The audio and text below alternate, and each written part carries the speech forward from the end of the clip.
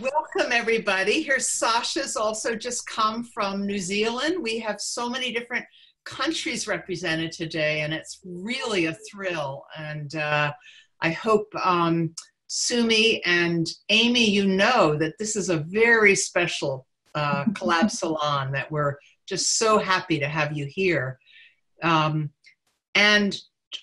We don't have time for everyone to introduce themselves, so before we get going, I'm going to pass this on to Charlie, who's going to get us to do some kind of introduction. And I am giddy with excitement about this Collab Salon. So how about everybody a big two-handed welcome to Amy and Sumie from Reauthoring Teaching. Yeah! Yeah! Thank you. And take it away. So we're going to start with the video, right? So do we just jump right in, or do we want to do? I think Sumie and Amy should first introduce what they're going to do, and also to kind of orient us to the video. Excellent. So thank you everybody for gathering for this summit today. I'm so surprised and happy to see so many faces from all around the world. And this summit is about exposing and challenging the very sneaky and quite insidious operation of machinalization. So, before we go into the, maybe should we introduce ourselves, or should we? You and Amy? Sure. Okay, so I'll just do it quickly. I currently live in Kitakyushu-city in Japan, and I practice narrative therapy at a mental health clinic, and as well as my private practice. Amy, do you want to introduce yourself? Yes, so I'm Amy Druker. I live in Toronto, Canada. And I practice narrative therapy in independent practice, and I'm also getting to have narrative conversations with folks at an addictions agency where I do some quote-unquote clinical supervision, which is not how I think about it. That word doesn't really fit, but co-learning with folks at an addictions agency. So, yeah, to expose and challenge this machinalization, it is impossible to do it alone because it's a gigantic problem. So it means so much to me and us to be able to take the first crack at this giant problem with being surrounded by super warm-hearted, loving faces around us. So thank you so much. And then today I took a chance and invited Machinalization to join this summit. And yeah, he had a nerve to accept it right away and then send us this video right away. So he must have been pretty pumped to share what he's got. So shall we watch the video?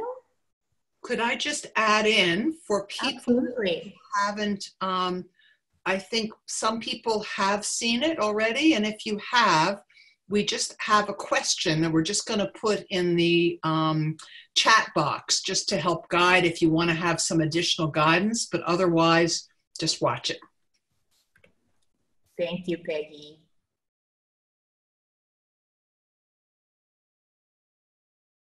Welcome everyone, my name is Machinalization. I would like to thank you all for inviting me to speak at this global summit today, especially when this gathering is about resisting me, which I found very generous of you guys to invite me here. So to respond to your generosity with mine, I decided to share my story about how I successfully machinalized Sumie and many others. To protect my privacy, please allow me to wear this friendly face today, like I always do. Just in case you haven't met me or heard about me yet, my name is Machinalization because my job is to machinalize as many humans as possible to maximize the worldwide productivity in the most friendly and unthreatening manner. I usually target young students and adults who are pressured to study or work very hard for their future happiness with more financial and social security. I also target good-hearted parents who want to secure the similar kind of happiness with their children. I also target sons and daughters who strive to achieve the similar kind of happiness so that their parents can feel relief. So as you can guess, pretty much everybody can be my target in the modern world society. Oh, and my boss is kind of famous. Have you heard about capitalism? It has been such an honor to work for this world-famous boss and have his support and giant power on my side. Hey Jappy, are you watching this? I am at the International Summit Against Me. You must be so proud of me. Let me go right into talking about my main tactics and tricks to machinalize Sumie. The first trick is to replace Sumie's original glasses of joy, adventure, and creativity, through which the yet-to-be-known can seem so exciting and irresistible, with the glasses of Taskization that I generously provide for free. Obviously, I have to do this extremely slowly and silently so that Sumie doesn't notice. Through the glasses of Taskization that I provide for free, everything looks like another daunting task to get done, or potential task that Sumie may be asked to take on in the future. This way, I can effectively turn off Sumie's spirit that is too fearless and hungry for adventure and creativity, because such spirit gets in my way and my work big time.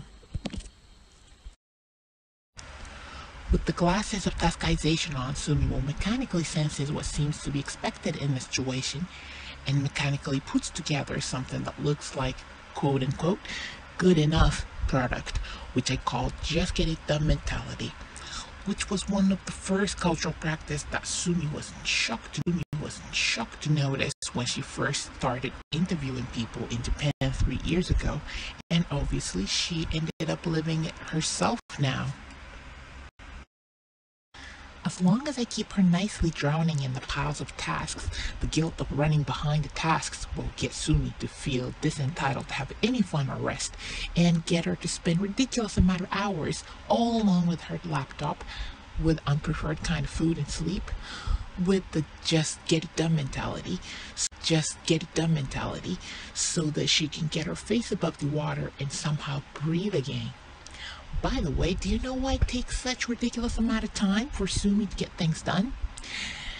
It's like hitting the gas and the brake at the same time really hard when you're driving, so the car hardly moves any distance, but the brake starts to burn itself sooner or later. This tactic of making her work long hours without a guilt-free break ended up working brilliantly with Sumie, slowly isolating her and impoverishing and suffocating Sumie's life quality, her spirit, and her soul. Sumie, of course, hated this joyless way of living, and I was loving it. What I love about Japan so much is that I have all the convenience stores, drugstores, and TV commercials solidly sticking up for me by selling all these colorful magical beverages and tablets 24/7 that get people working faster without feeling tired, sleepy, or hungry. Because my work here is way too easy, I can get to demachinalize myself, kick back, and just enjoy the moment, just like humans that I haven't machinalized yet do. Hey guys, now let me introduce my reliable buddies. I could never get to where I am today without these guys' solid help. The first buddy is Positive Expectation. Positive Expectation loves traveling, so I let it use my air miles all the time so that it can travel as far as possible, and spread some good words about Sumie. I know that would nicely pressure Sumie to raise up the bar for what could be really considered as quote-unquote good enough. The next buddies are Busyness Runner twins. Guilt of running behind is the older brother, and sense of obligation is younger brother. They follow Sumie everywhere, even into her private time and space.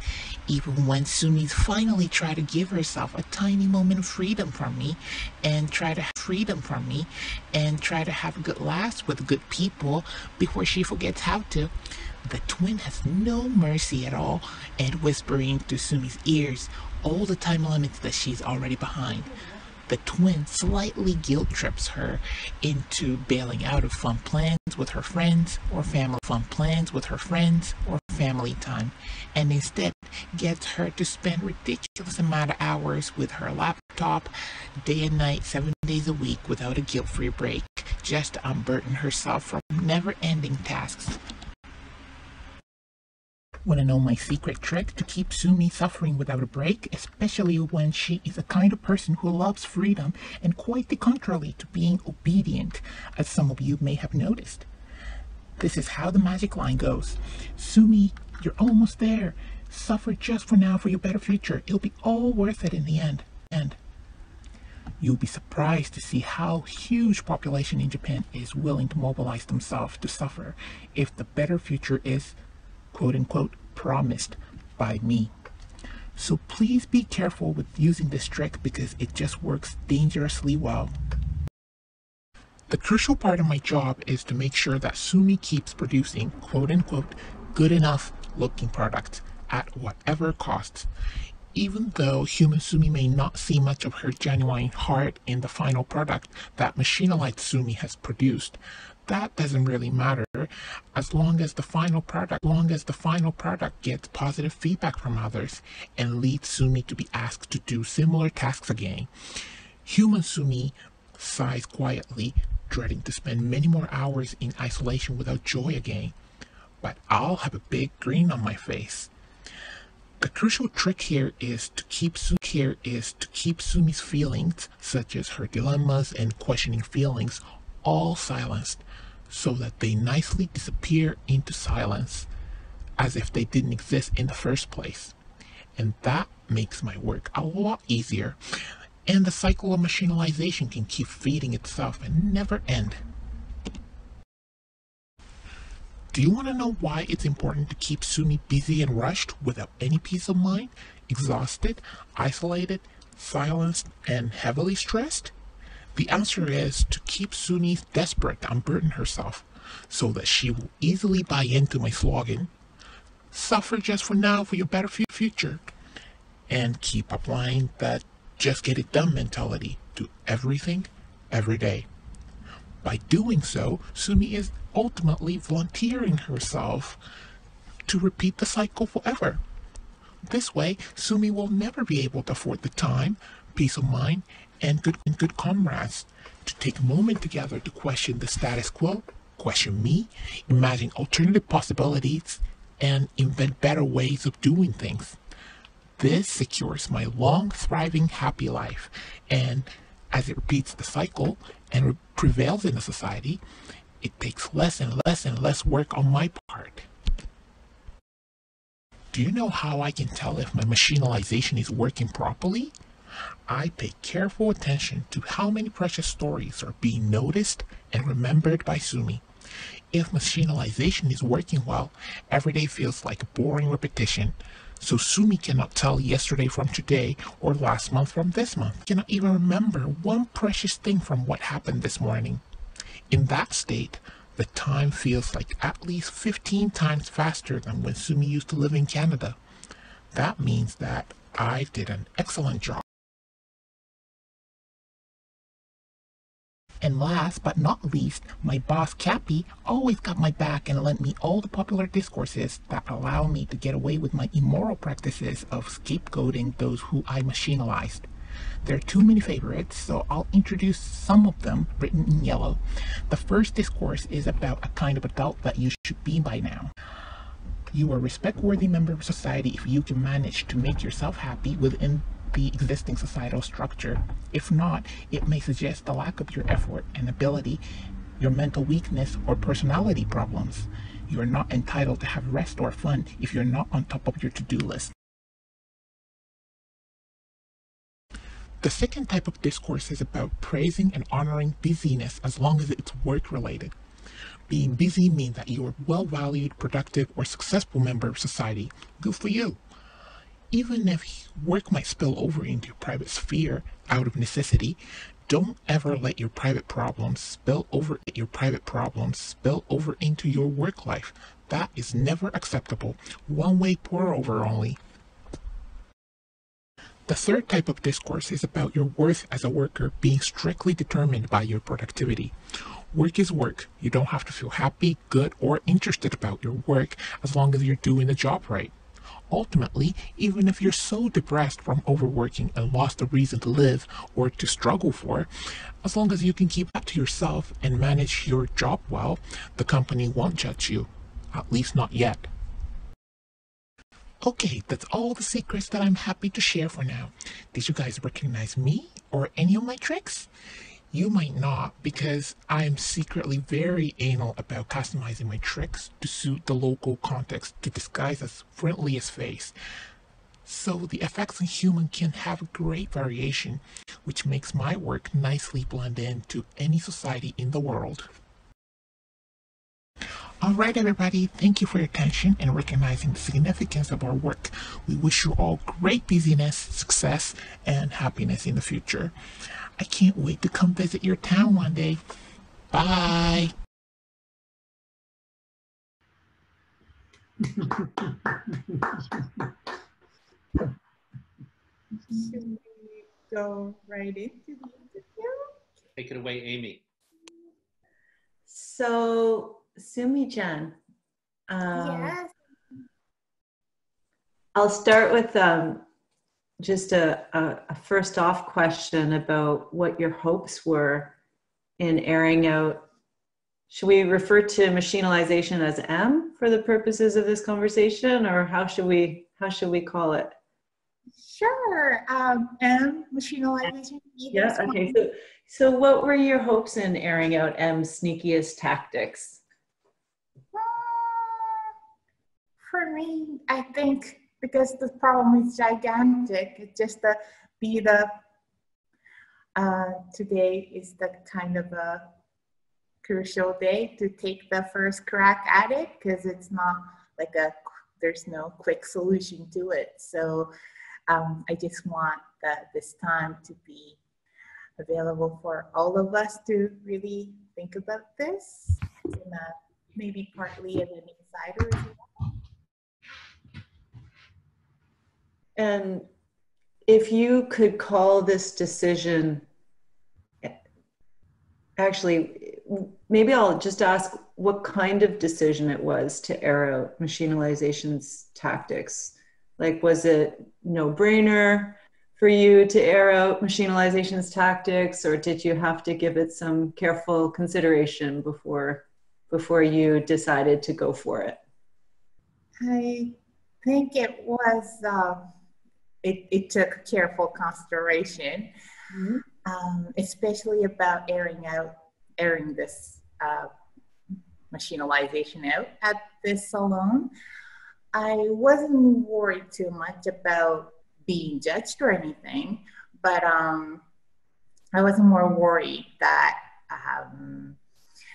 Machinalization might think that this will be perfect opportunity to really crack down on me being really human again, especially after the trip near the camp at Vermont and spending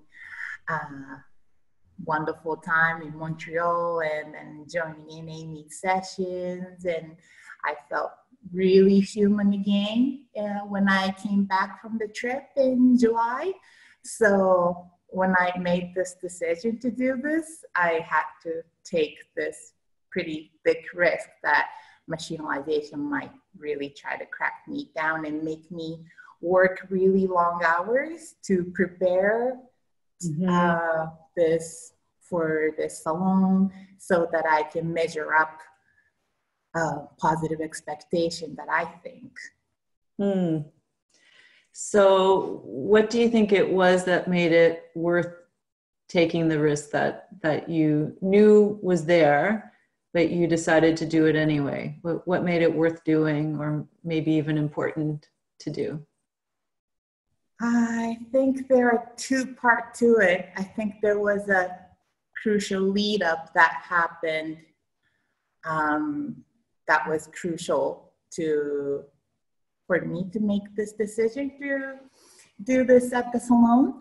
Then the crucial lead up was for me to rediscover my commitment to not to compromise ethical integrity.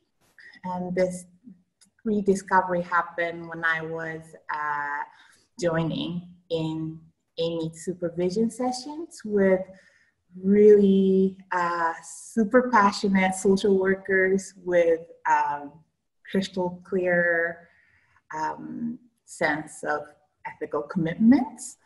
And I could get to join in Amy's supervision sessions in Toronto, and being exposed to someone speaking so explicitly and powerfully about their ethical dilemmas was really shocking in the sense that I used to have that kind of conversation, like it was a taken for granted part of my everyday work life when I was working as a community worker in Vancouver, in Canada. But that's not the case anymore in my current work setting. When I first came back to Japan, I think I had lots of ethical dilemmas that I could notice, and then I think I was speaking up about it, but it wasn't so welcome, and I came to reluctantly accept that people are working for making living and not really work that they're not necessarily in the pursuit of ethical integrity. That's not really a top priority for everyday conversation. So I came to reluctantly accept that. And then I guess that over time I learned to work reasonably within the limits that I don't agree with. So and then over time, once I start working that way, I think I started slipping into this just get it done mentality, because what's the point of using my energy for trying to change something I cannot change? So, and that's where I got pretty vulnerable to machinalization, I think. So, the rediscovery of my commitment to really never want to lose touch with my pursuit of ethical integrity, and really wanting to get back the hungry attitude towards ethical integrity, that hunger that I was forgetting. And I really was not okay. It was really, really painful, shocking, but also life-saving rediscovery for me. So when I came back to Japan, I was really recommitted to never lose this hunger that I finally get back.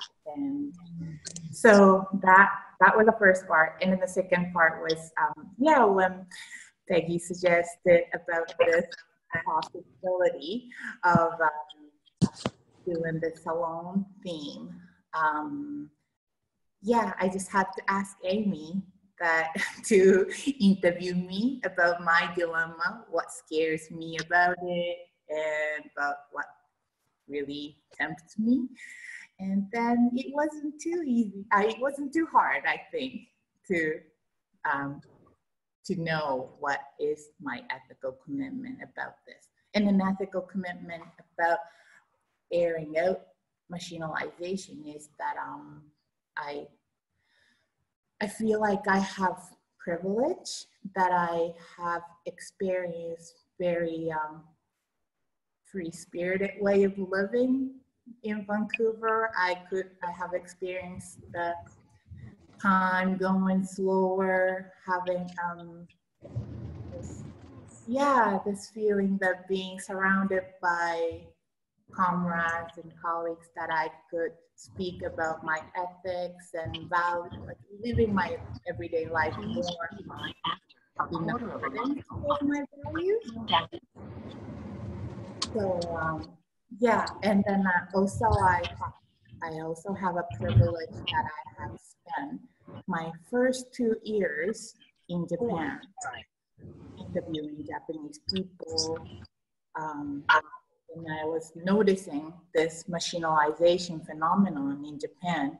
I was really shocked to notice this just get it done mentality, the machinalizing way of discourses.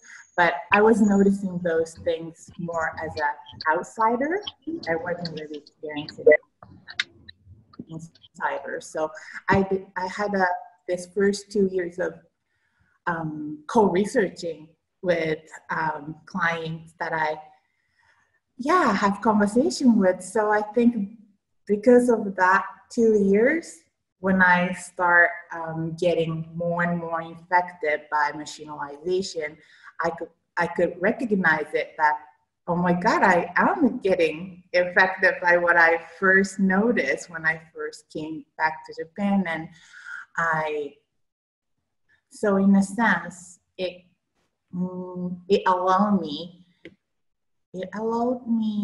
to refuse to treat it as a matter of individual. Like it feels like it's my personal problem, my personal weakness, my lack of managing skills, because society really tried to convince me that way. But I also, because of that privileged first 2 years, I could try to refuse to conclude that. But it is really hard to do it alone, even if I had that privileged years. So I really needed the support. And then so I saw this as a very rare opportunity to be able to talk about this, air this out, and then just take a wild chance to see if my feeling is right. My feeling was that it's not a personal problem. Other people might be experiencing it, but it was a wild chance because I felt like this story about machinalization, people who are living outside the Japanese context it might not resonate as much. So that was another risk that I was seeing.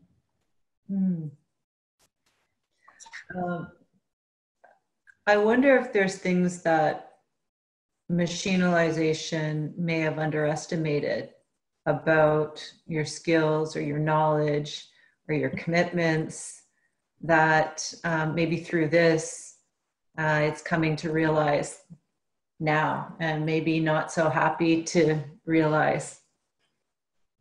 I think that,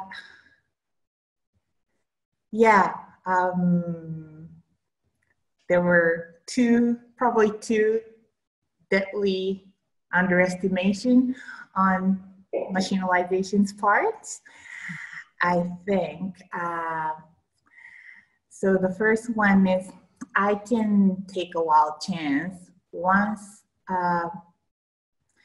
collective purpose for my contribution is within my field of vision, then I can take a chance and then I can become more fearless.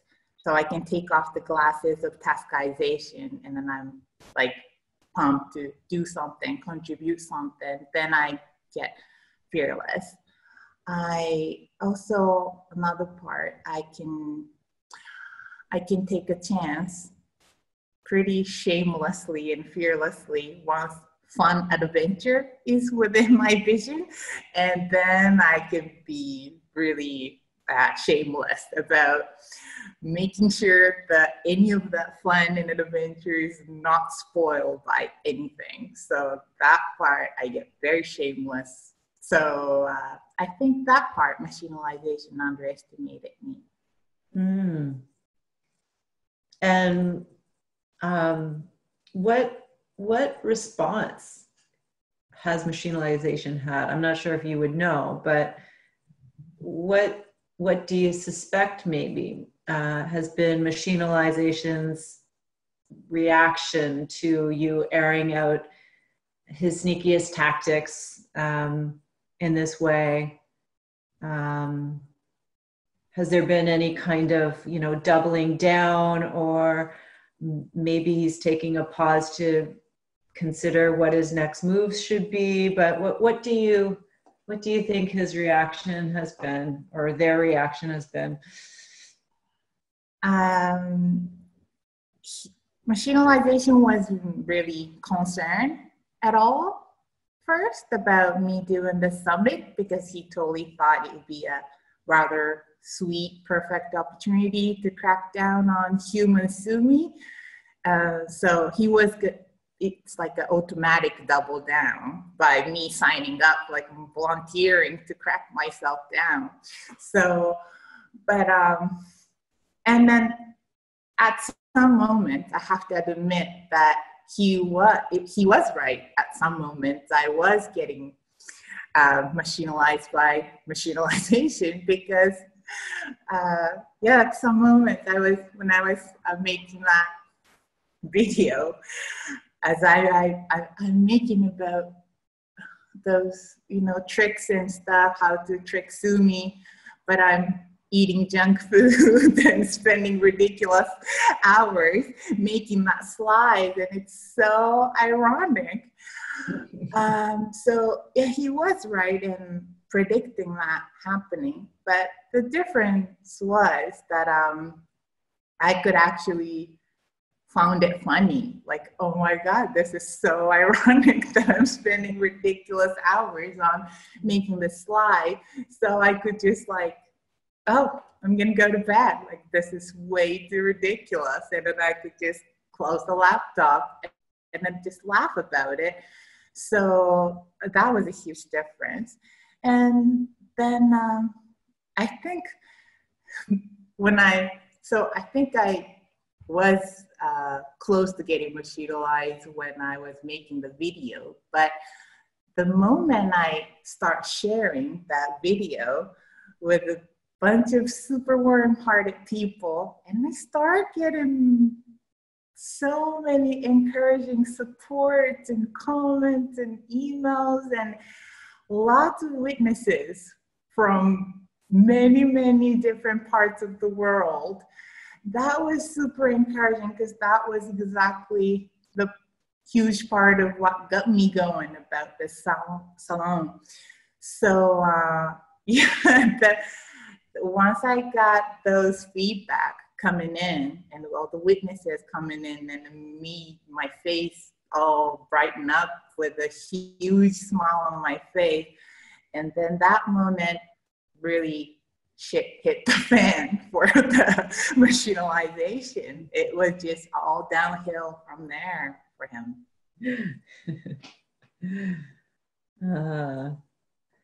And so I'm wondering if, maybe you've already said this, but I wonder, now that the shit has hit the fan for Machinalization, maybe what gets liberated for you? What's been liberated, or what could possibly be liberated moving forward?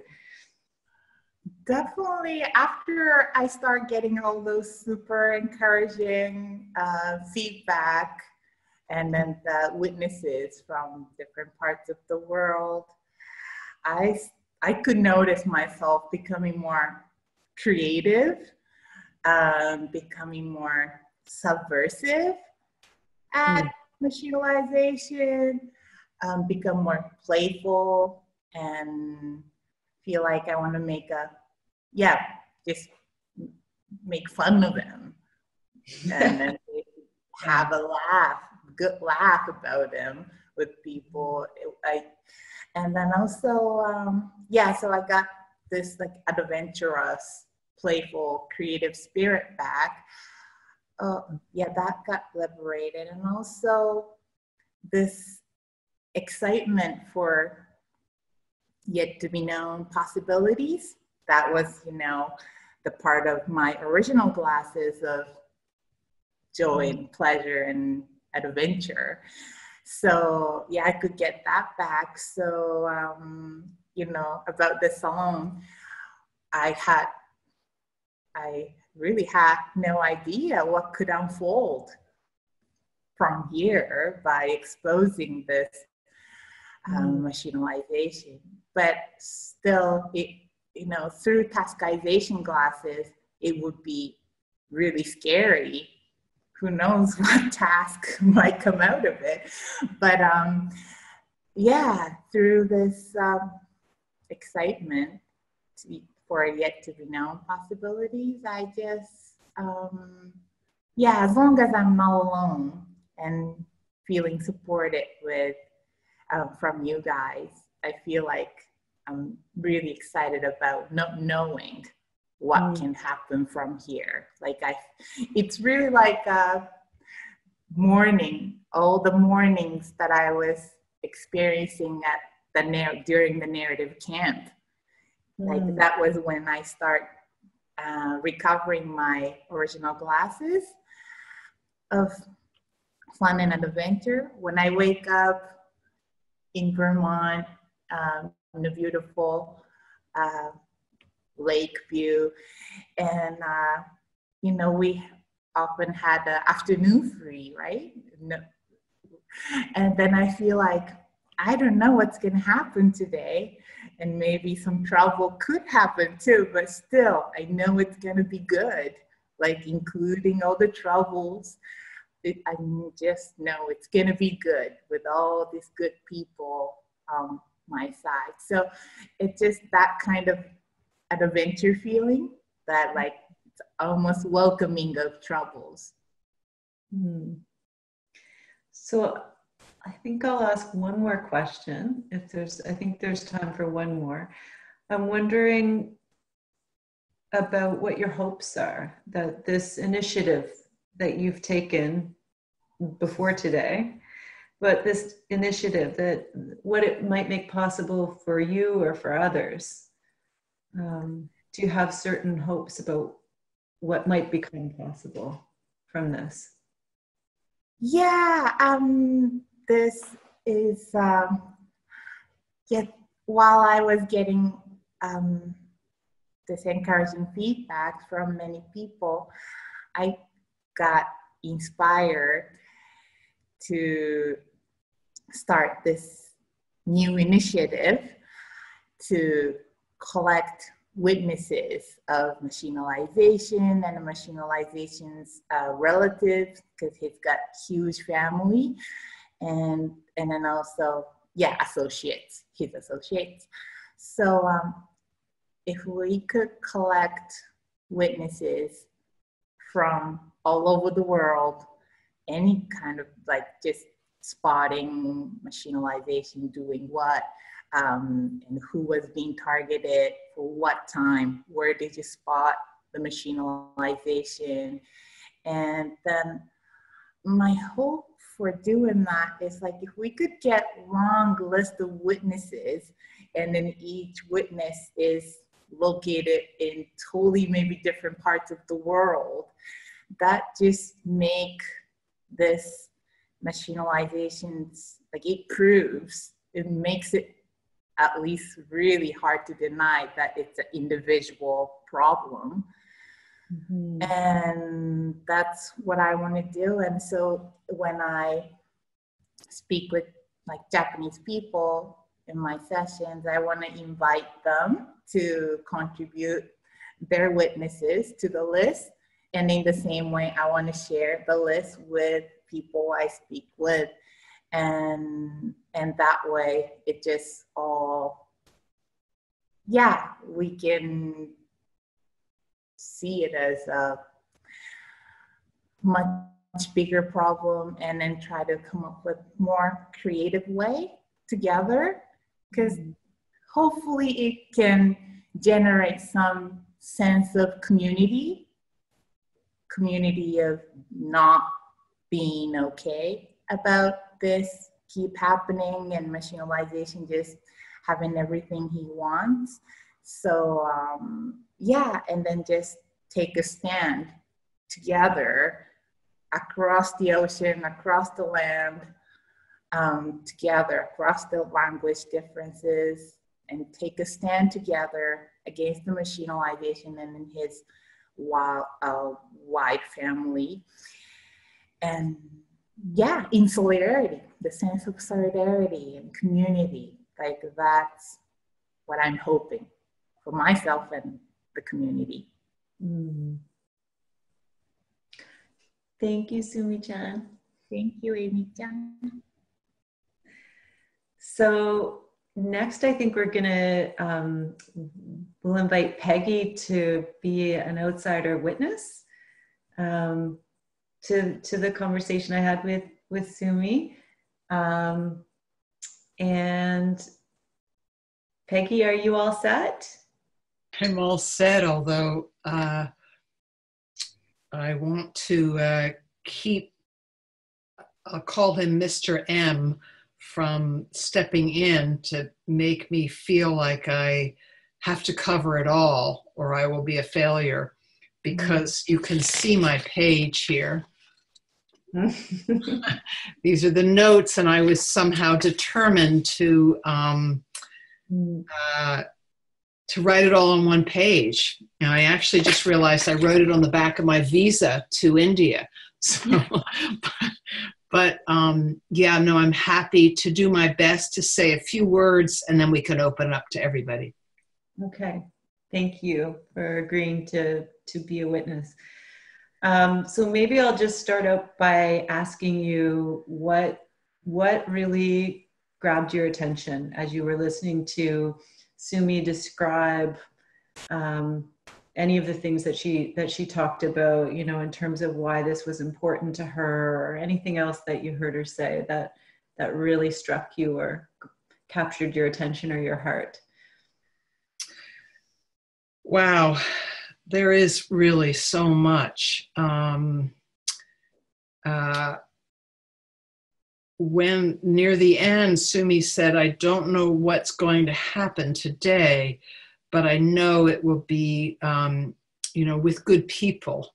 And the sense that Sumie talked about the sense of collective purpose, and that we can, and kind of reclaiming her sense of adventure and community. And that the initiative she's taken here, really in tracing it back in time, was indeed taking a chance. And it was through the connections with others that she's been reclaiming a sense of fun and connection, a realization that she's not alone, that I want to say that there's an energy and love. I want to bring in that word because I always find it a bit awesome how we don't see ourselves necessarily as others see us.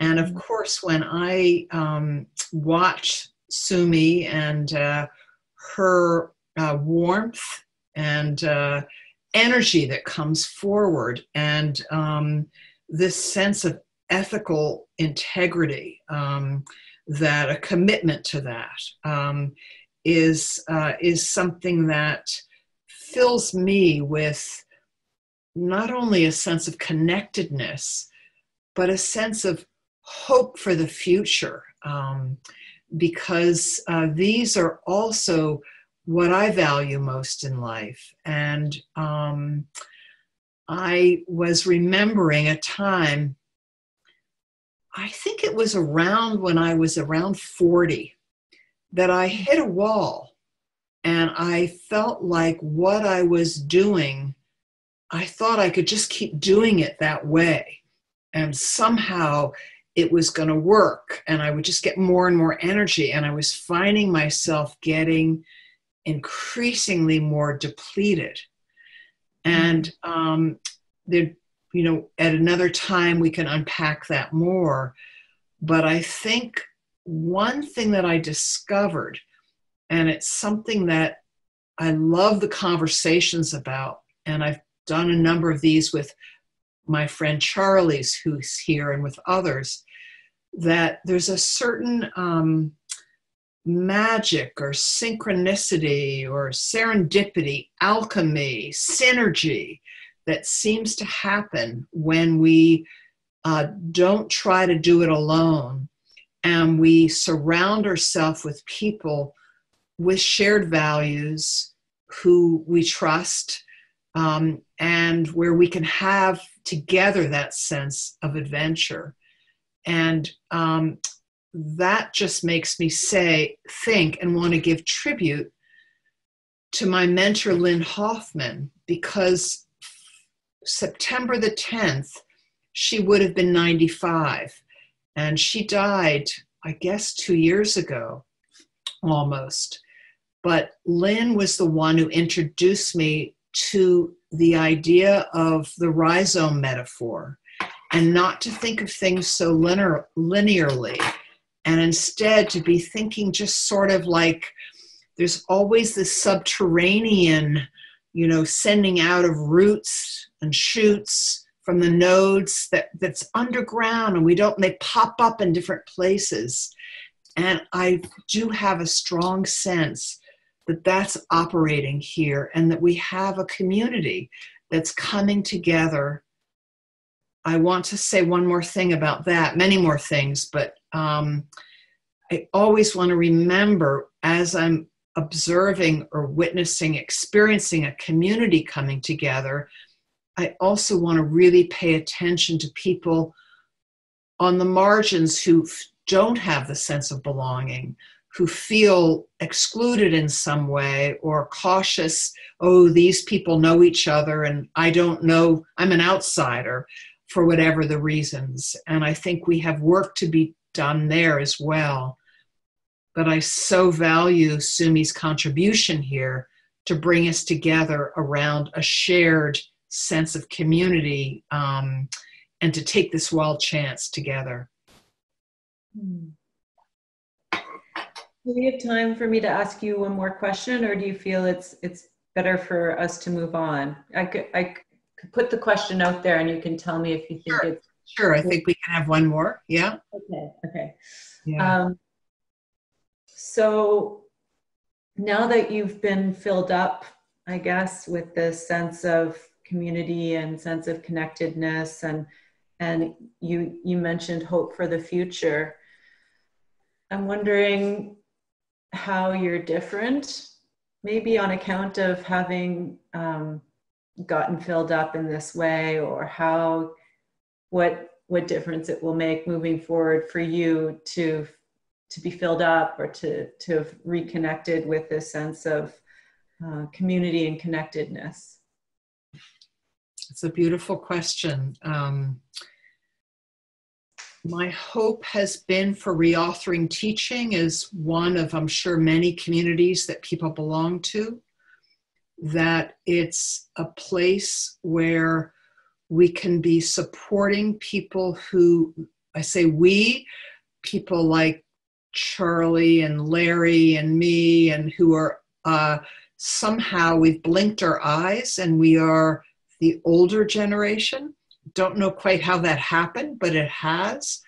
And the idea that we're in this together and that we're using our voices, our knowledge, our supports, our power to help support people who haven't been in the field as long, but are still developing such skills and knowledge as the two of you are.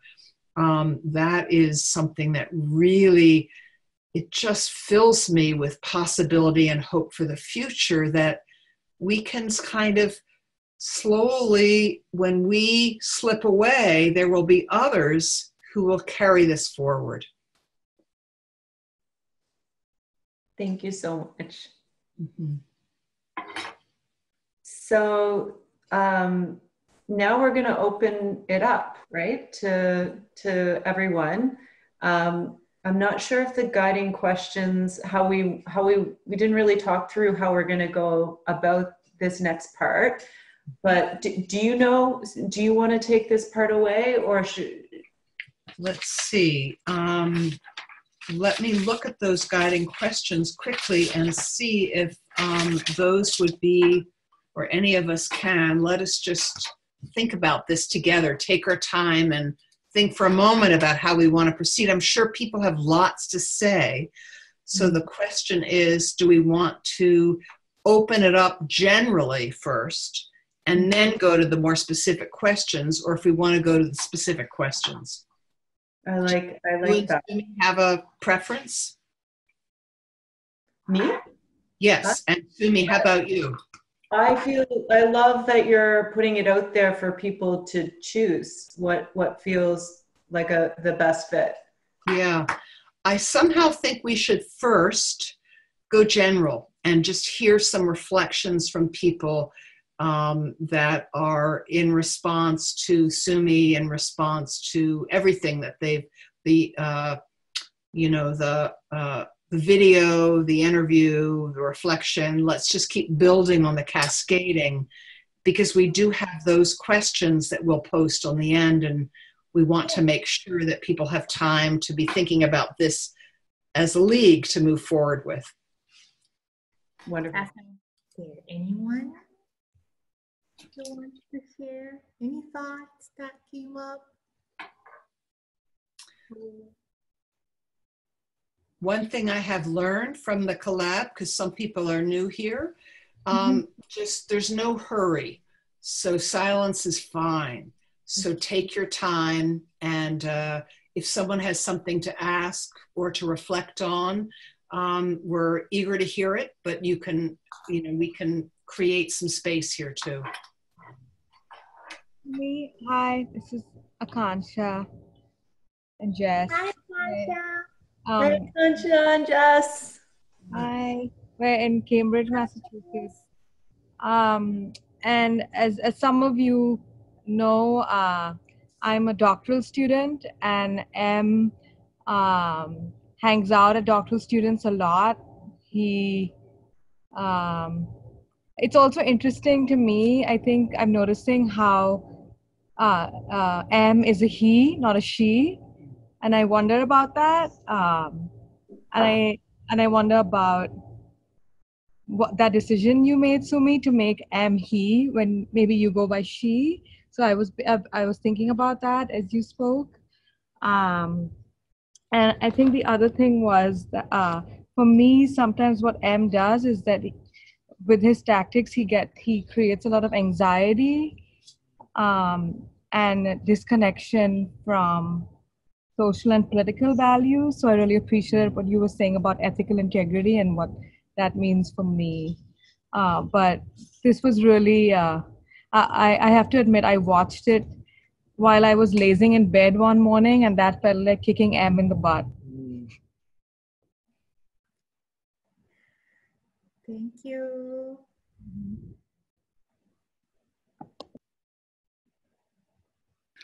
Hi Sumie, hi Amy, hi everybody. This is Marcy. It's so nice to see you. It's so nice to see you. It's nice to see everybody. It's really moving to see so many faces from camp and other faces too.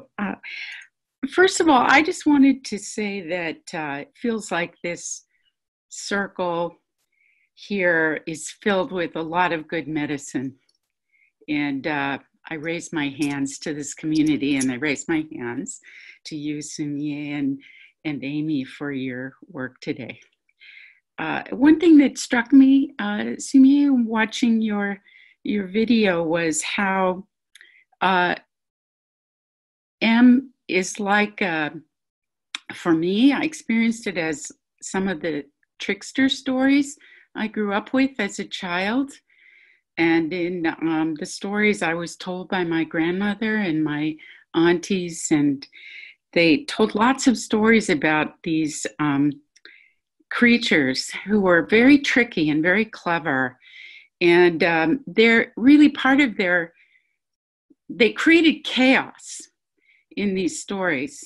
And their creation of chaos was actually a way to a sort of playful approach to really serious problems, and pointed out in some ways the foolishness of some of our cultural practices and rules that we would cling to as humans. And they disrupted outmoded structures and cultural rules. And a really popular version is the coyote stories that some people know from the cartoons about Roadrunner and Coyote. That's a sort of cartoonized version. So I really, I felt very moved about watching your video. I felt very connected with some old traditions as well as some new traditions. Mm-hmm. And I felt like it breathed a lot of life and solidarity into my day. So thank you, Sumie, very much. And thank you to everyone.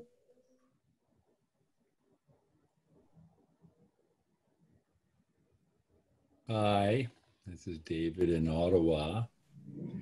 Hi, David. Hi, guys. So great to see you all of you again.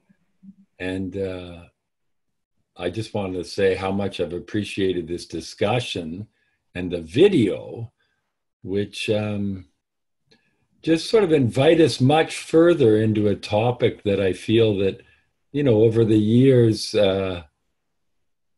we as a community have examined, you know, but it's just like there's so many layers and facets that you've brought out, both through the video and through the conversation. So I feel like I've been invited into a much deeper examination of this thing. And I, like Peggy, I filled an entire sheet, like, oh, there's another one, you know, all kinds of stuff coming up.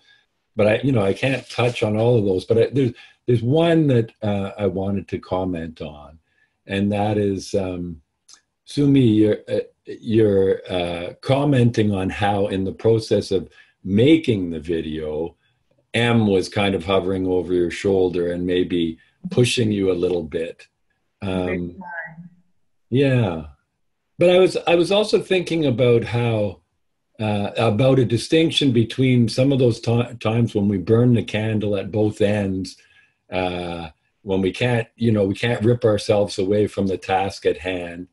And some cases it may be a sense of, well, when we examine it carefully, we may notice that M is the thing or person driving us, and other times we might discover that it's really we're being pulled forward by a value that's very dear to us, very precious to us. Mm-hmm. In other words, sometimes when we kind of overdo it, maybe it's in a way that is richly satisfying and is us devoting ourselves to a cause that's really important to us. So I guess the question, and I'm not looking for an answer right now, though, is just how might we distinguish between the two? You know, how might we say, you know, okay, I should probably go to bed now, but this is something that really deeply matters to me, and I'm doing this not to prove myself to M or to the world, but because I'm furthering a value that is very precious to me. So just a thought. Yeah. Thank you, David. Thanks a lot.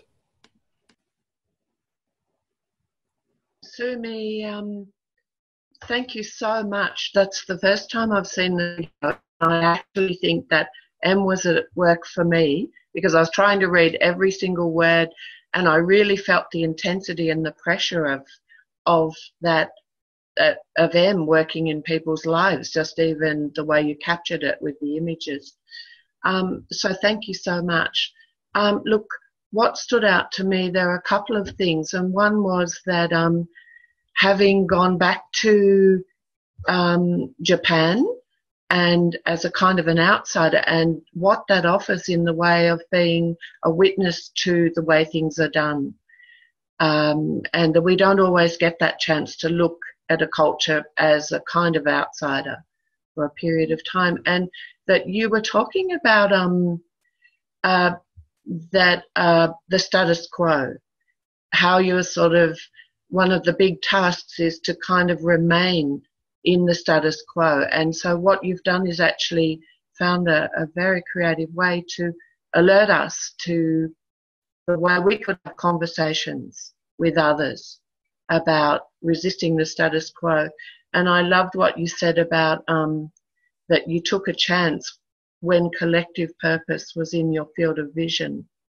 And I kind of feel that both in your work, but also in Peggy and others who are making this forum possible, that this is this collective purpose. And I'm very grateful and thank you.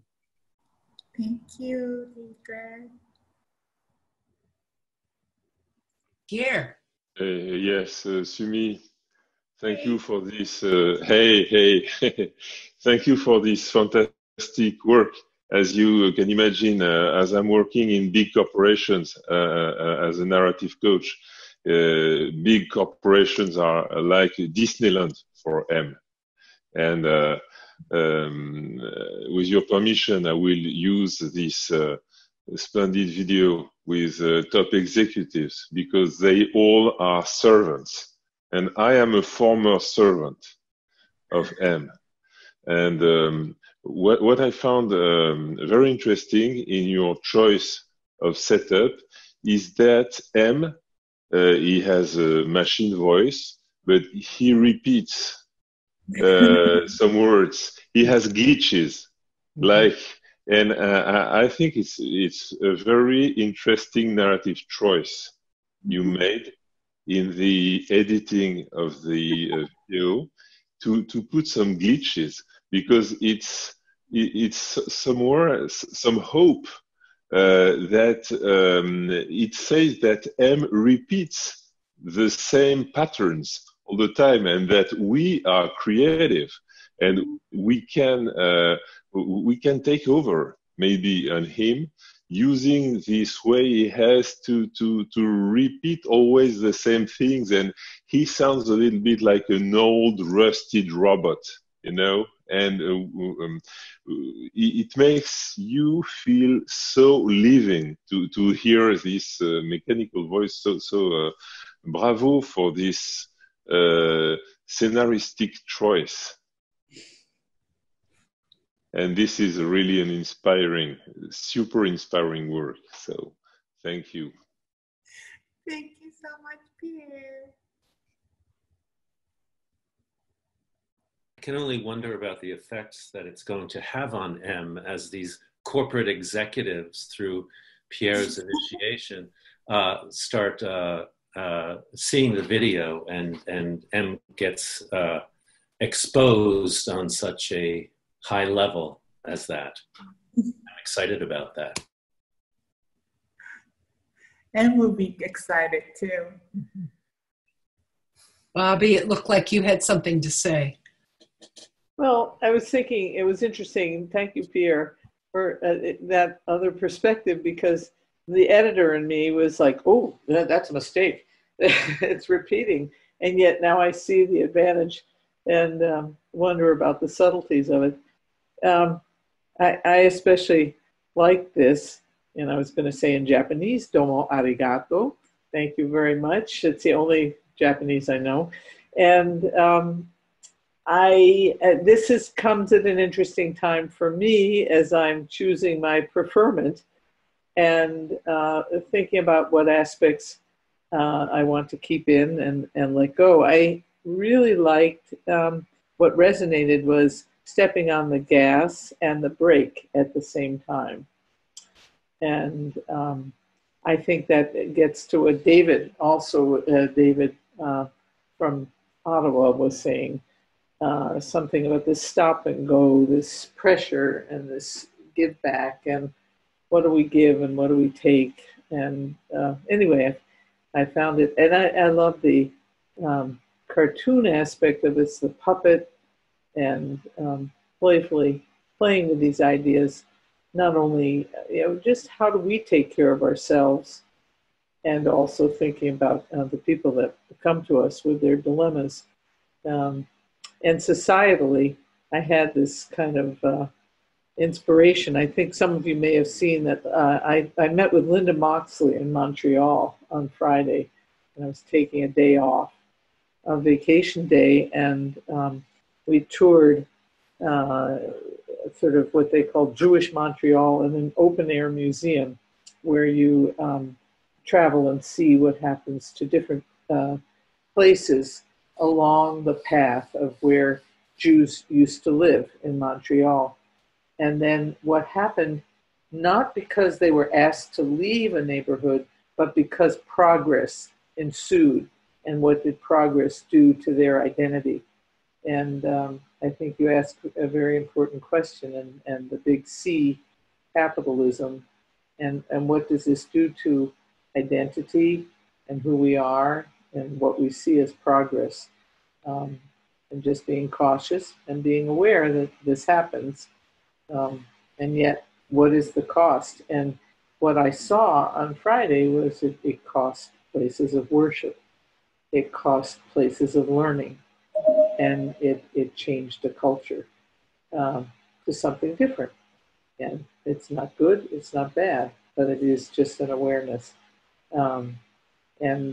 So anyway, I had that sort of epiphany while watching it again today, and I thank you very much for this contribution to our awareness. Thank you, Bobby.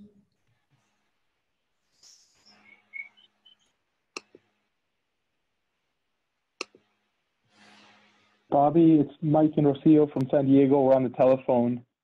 I want to thank you for bringing up this idea of progress, only because Sumie and Amy, you both in this wonderful work, you've got me thinking about not only how I'm thinking about progress out there, but also progress. I don't want to go into out there in here, but something like how I've been calling progress and naming progress for now more than 4 decades, and having a really real reconsideration of that. And I'm just so appreciative to get this sort of way to reconsider some of my stories and some of the ways that others have told me about progress, and ways that I have been thinking about it, and now ways that I might want to think otherwise about progress. So Bobby, thanks for bringing that word in the conversation, and thanks to all of you. You know, Mike, it brings up for me when I was just listening to your voice and thinking about, you know, the many gendered stories involved in gendered relational politics of all of what M's up to.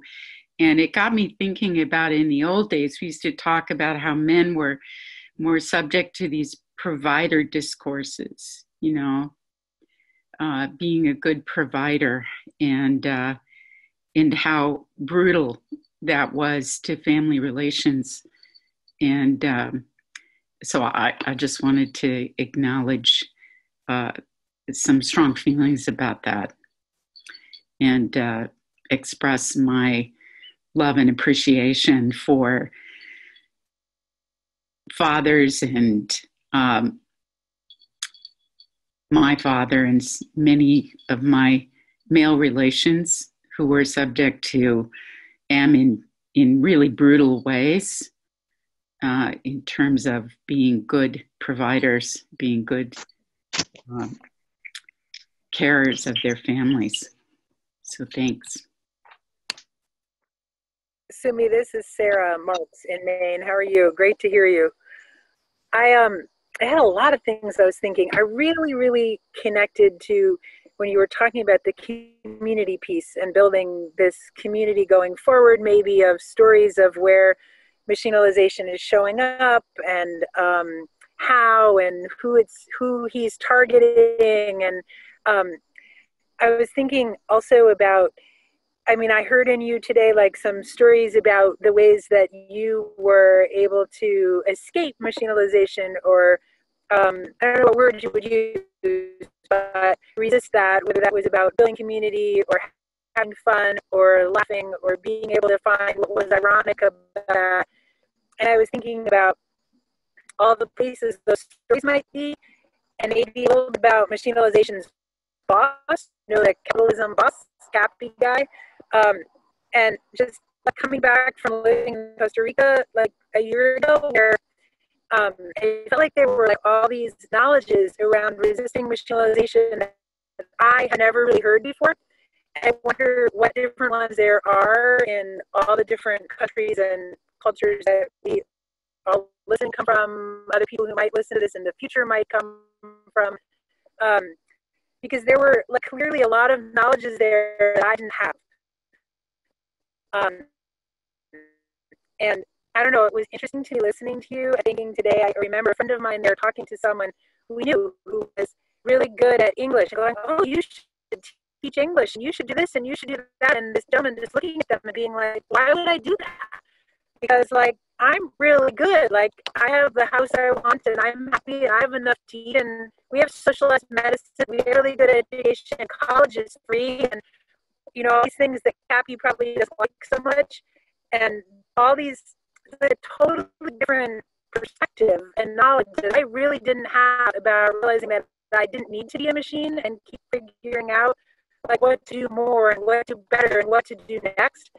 That I don't know, I was just listening to you and thinking about different places I've been and how many more knowledges are probably out there that I haven't gotten to listen to yet that I'd like to hear from. I missed part of the conversation because my sound cut out at one point.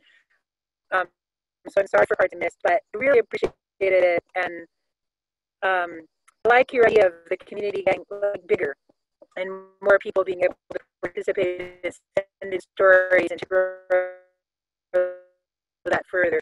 Because I suspect there's a lot of tricks and knowledges out there about resisting that I don't know about yet. So thanks. Hey, I think that Sarah's reflection is like a plant here for us of, I want to make sure that others who really feel a burning desire to speak have an opportunity.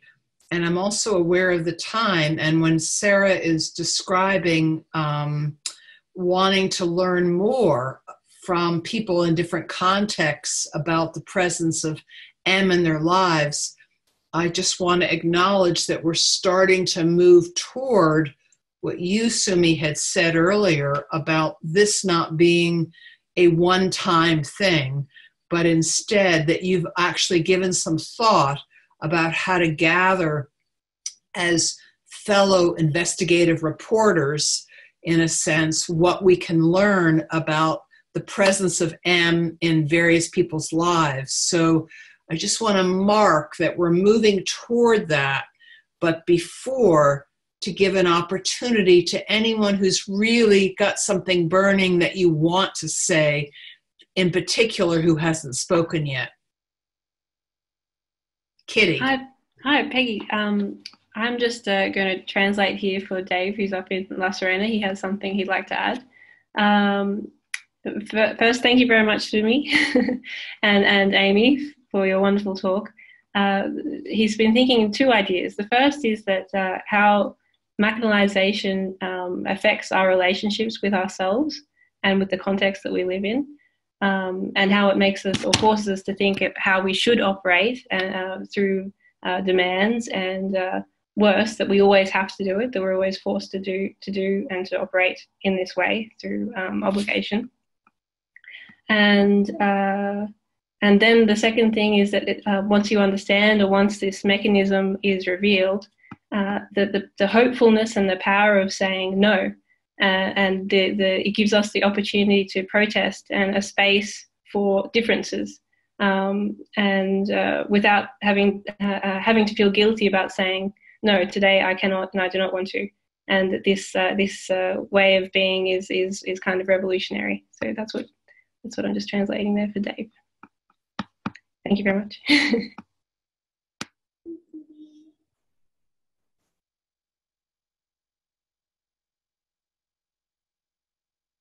Anyone else have something that you really, thank you, Dave, and thank you for the translation, Kitty. I love that we have Spanish here and French and Japanese and English and all sorts of things. But how about anyone else? It sounds like Mona, you have something you want to add. Yeah, I just want to say a quick thank you and hello to everybody. And, you know, one of the things that I'm taking away from this, Sumie and Amy, is how M can unwillingly deputize us into, you know, in our other roles as moms and teachers and supervisors and wives and husbands to carry on that work. I think I've gotten a handle a little bit. I'm sitting out on my patio enjoying the day and not doing notes and other things. I think I have a handle on stepping away and saying no to M in my identity as a person, but it's harder when I'm inhabiting these other roles. So I want to think about that more. So thank you for everybody's reflections.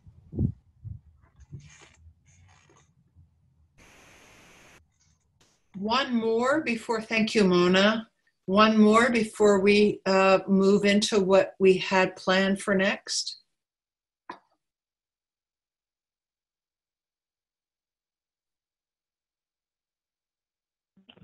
Hi everyone. This is Rocio from San Diego. I guess I was really thinking about really pushing doing away with charts at my work. There's a lot of like percentages and this whole numerical thing behind this process that I'm really pushing away from at work and realizing the impact on being a clinical supervisor. I love what Mona just said about deputizing. And so I've really kind of instilled some thought into what is a good therapist at work. It's come up a lot, and the notion that you really have to work hard and productivity, and even from before from Vermont, Pierre also, I think it's been kind of working its way into my brain to think about what my role is in that. And so my interns are often surprised when I tell them to take the day off. And I'm kind of a little, how do you say cuando estás diciéndoles like against it? How do you say revolting? I like revolting often. So is that the right word? Yes. So I'm kind of taking pleasure in that, but I'm really enjoying the video, and I've been chuckling over imagining Sumie being just in her creative way presenting this to us. And I'm just really enjoy thinking about a lot of these things. But I love that word, Mona, that you've used today with the kind of the deputizing, or how we get tricked into, you know, the tactics of becoming good therapists and clinical supervisors in the professional field. So thank you. Thank you. Thank you. Before we move into Sumie and Amy, your thoughts about what comes next, I did want to just put in a quick plug for next time, because in October we have a narrative therapy approach following in Michael White's footsteps to those who hear voices.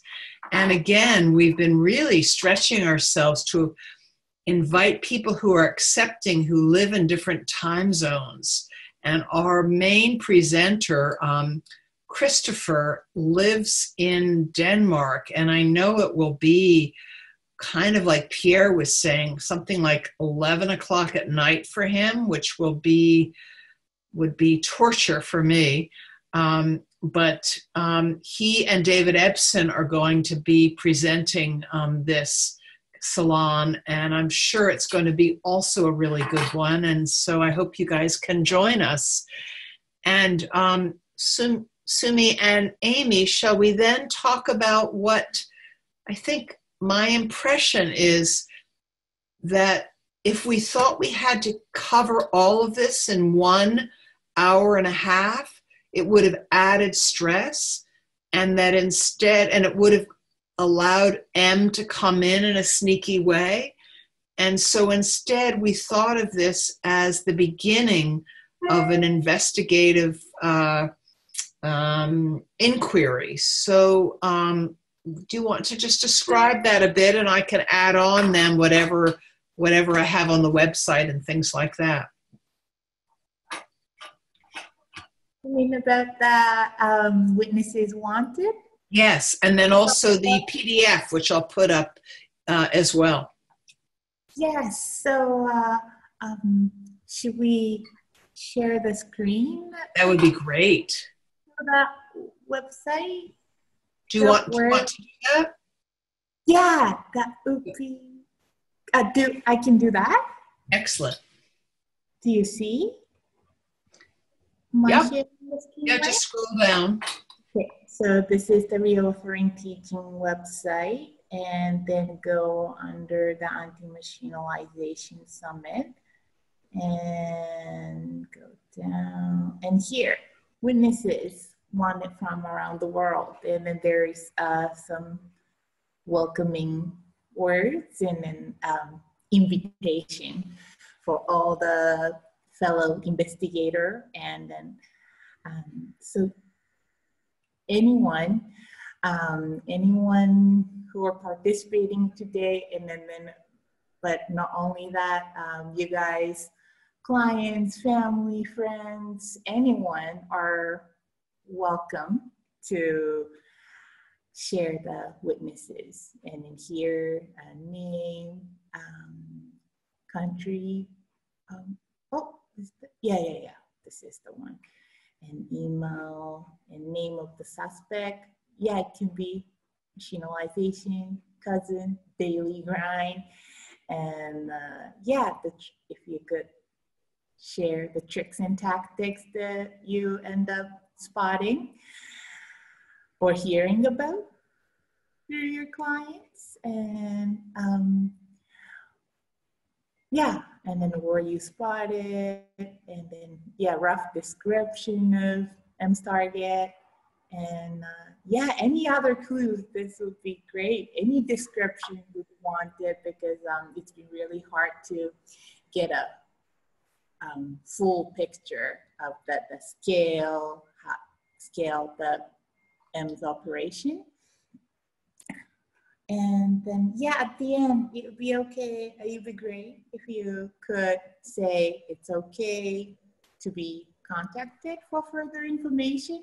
Because, if I really want this to be not like a one-time interesting thing, it has to be keep going and developing, and then keep inspiring further initiative. So I'm just hoping that this will just create yet to be seen exciting possibilities for more new initiative to become. So that's, and then the guiding questions,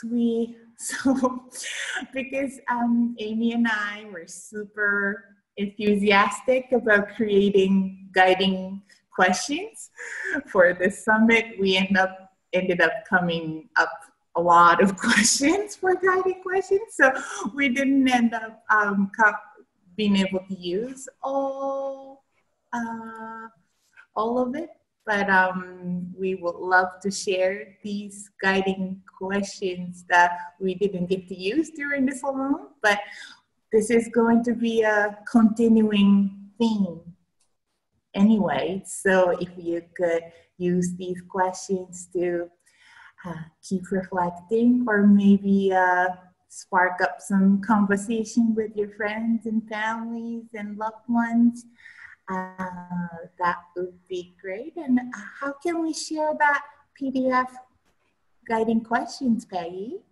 I will, I'll put it in the next few days. We'll get the recording for today up on the website, and we'll also put the PDF there that anyone can download. Some people here are also teachers.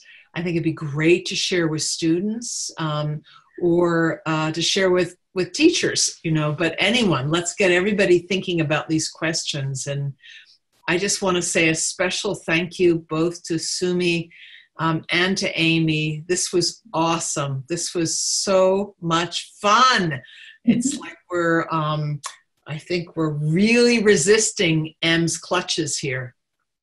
I have a quick question, Peggy and Sumie, I think. Is there any way to add the option to upload photographs to the future spottings of M?